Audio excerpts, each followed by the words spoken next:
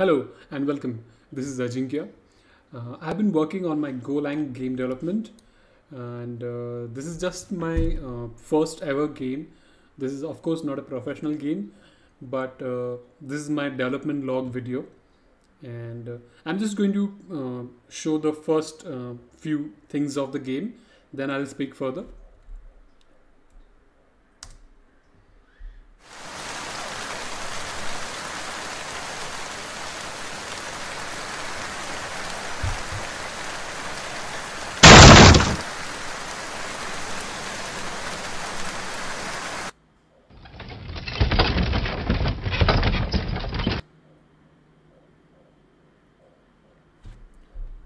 Alright, so what you saw was the introduction storyboard, and which is already can be seen over here. And so introduction is like an automatic animations which I have already added into my storyboard, and I have another file over here called intro. I'll just show you how all these animations happened. I'll just use shift. Okay, so you can see the initially I had shown a white screen. I don't know, for some reason I called it black screen. Then I was playing a background raindrop music. Then I showed you the title in the introduction. Then I killed that state, and then I loaded the player map and so on. So this is like an events stream of events, and as you can see I'm using array of interface over here. For this purpose I specifically use reflect conversion, which is available in GoLang, and all these events they run through, they get passed to this storyboard. I'm creating a stack and everything happens. Okay, all right, so moving ahead, now I'm in this jail room. I already know that I have to escape from this room.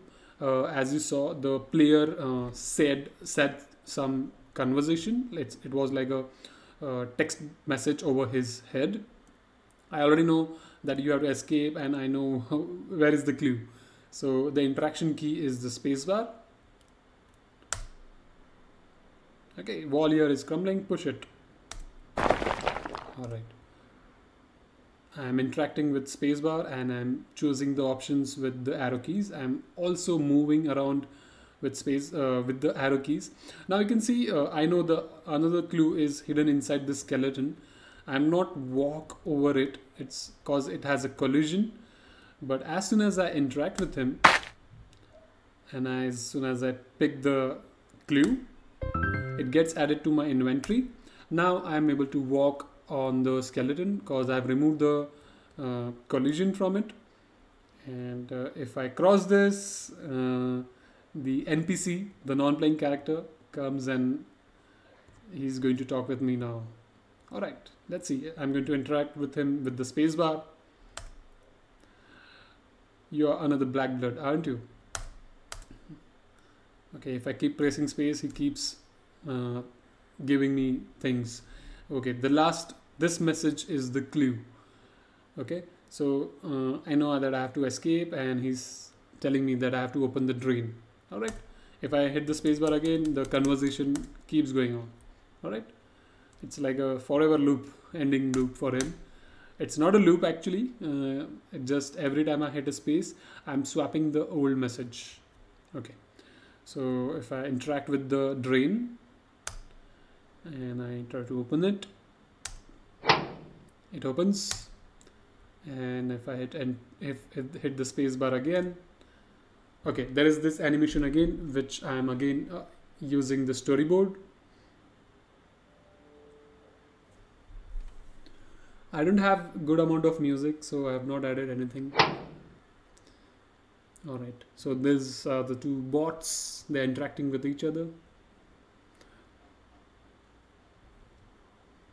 And this is a filter which I added using C++ DirectX effects. C++ effects can be added directly into GoLang.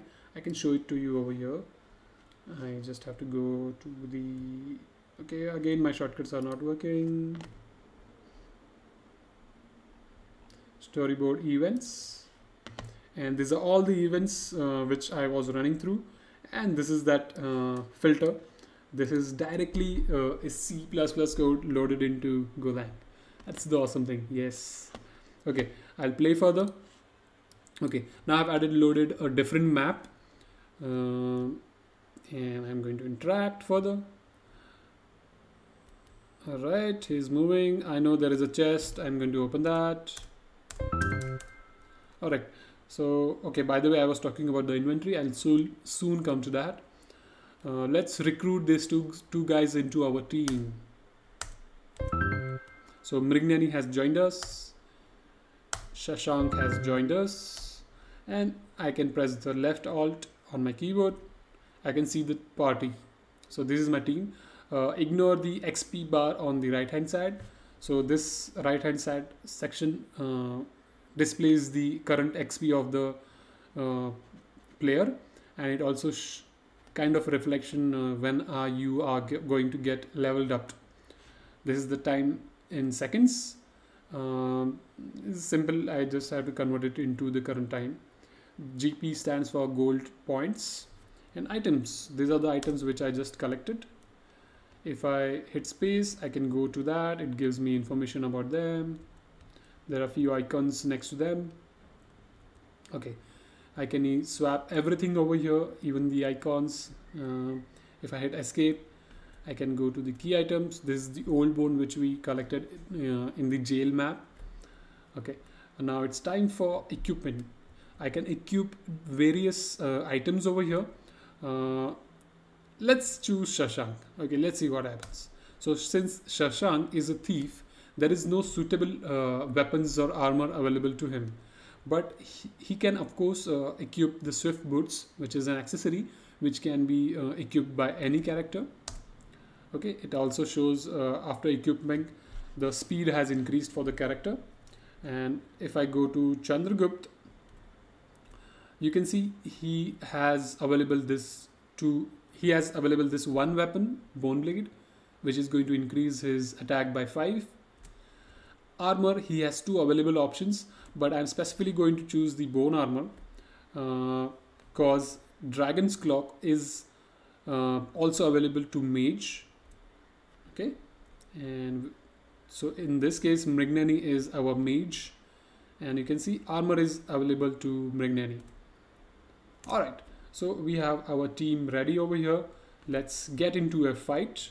So there is this arena over here. I'm not going to go through all the fights, but I'll just show you one of the fights.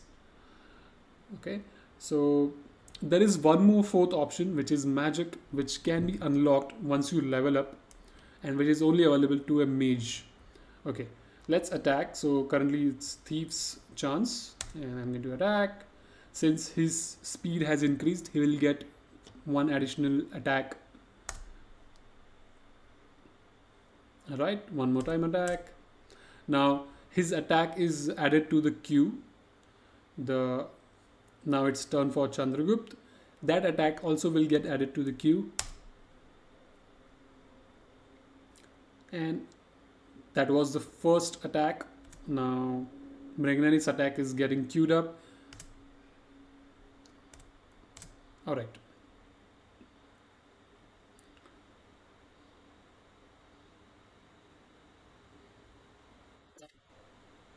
Yes, I also have the random factor, which I have declared it. I'll show you in the code.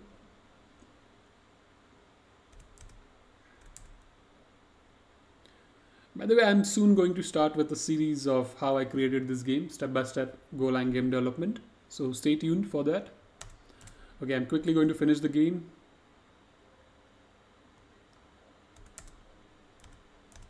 I'm just going to hit attack.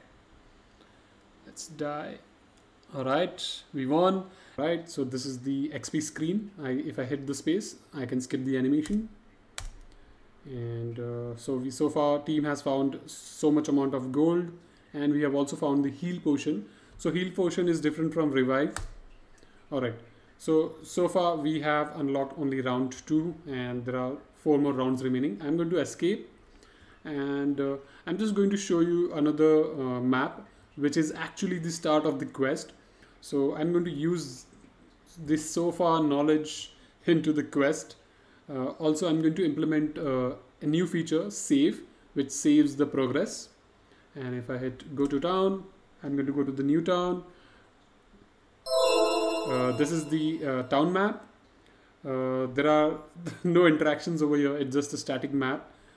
I drew this using the tiled editor. All right. The town is a bit huge. And I can go up. All right. So I'm just going to stop with the demo over here. But the thing which I would like to tell you is this code, everything I'm going to share soon. I'm going to start a series how to create game development in GoLang. So stay tuned, and I'll just show you the tiled editor, which I have it over here.